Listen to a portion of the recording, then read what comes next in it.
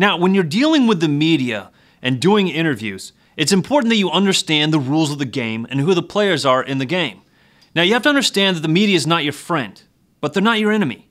They have a job to do. They have a product to sell. And if you can help them sell their product, they're going to use you.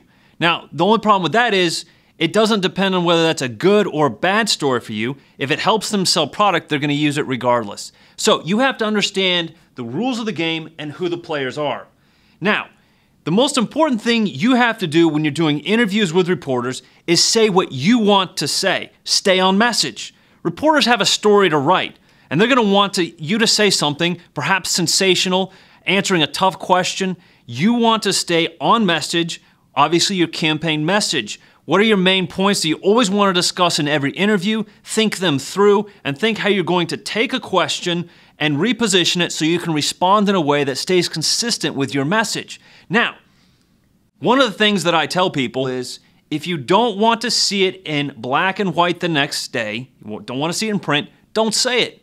Now, understand the rules of the game as you're dealing with a reporter and setting the ground rules up front. There's 3 things that you should understand in dealing with the press and doing an interview.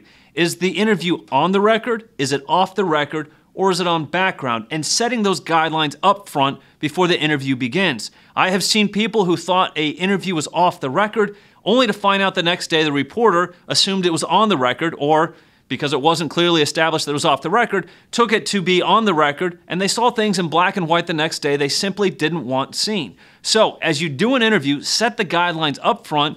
On the record is the quotes that you give will be attributed to you. Off the record is the quotes won't be attributed to you, but they might be used. On background, no quotes will be used. You will not be identified. You are merely giving information to the reporter so the reporter can write a story and have direction in where he or she is going with the story. Now, never take an interview last minute. I tell people if you're not expecting an interview and a reporter calls, you are always in the middle of something. Even if you're just sitting there and actually don't have anything going on, remember, whenever something happens at the last minute with an interview, you are always in the middle of something. Why do I say that? You don't want to be taken off guard. You want to have a few minutes to think about it. So I tell people if you get a call as a candidate from a reporter, you say, I'm in the middle of something. When's your deadline? What's the topic of the interview? Take down that information. Ask them what the best number is that you can call them back at. Take about 10-15 minutes to think through how you're going to address the issue that the reporter wants to talk about and how you can frame it in such a way that stays consistent with your campaign message. Say the same thing to your campaign staff or volunteers. If they get a call from a reporter, you're in the middle of something, get the topic, get the deadline, get the best number to call the reporter at, and call the reporter back after 10 or 15 minutes of thinking how you want to address that topic or that issue.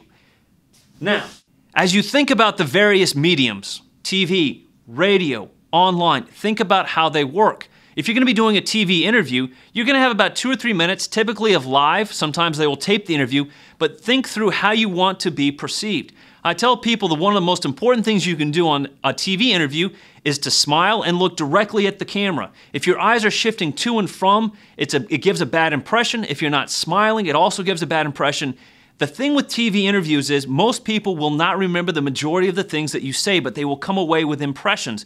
You want to have a good impression left with the constituents. This person did know what they were talking about. They looked pleasant. They looked like they knew what they were doing. You want to leave that impression. When you're dealing with radio, understand it's going to be live as well, typically, but obviously you're not going to be seen. If you want to smile or not, that's your choice. But you're going to have about 5 to 7 minute segments with a radio host. If they really like you, you might have 2 segments. You're going to have to be thinking through what you want to say because you don't have 30 seconds or 1 minute to fill. You might have a 7 minute to a 14 minute conversation, interview. You're going to have to go a little bit more in depth. Radio is live. It's right there. You're going to have the ability to say some great things, but understand you might have to go into a little bit more depth than just a quick little 30-second bite. Now, in dealing with online, in dealing with bloggers, in dealing with online newspapers, understand as you give an interview, the speed at which 21st century media moves, you give an interview, it might be posted later that day or within a matter of hours. So understand how quickly the new media medium works. Understand as you give an interview, it can really help you or hurt you because it will probably hit the press cycle, at least hit online very, very quickly. Now, As you think through everything, as you work through all the various things and doing interviews and understanding who the reporters are, how they operate, how they work, their deadlines, how they're selling product, think through how you're going to approach it. The most important thing you can do as a candidate is understanding they're not your friend, they're not your enemy, they have a product to sell. How can you interact with them to make sure that you stay consistent and on campaign message every time you have interaction with them?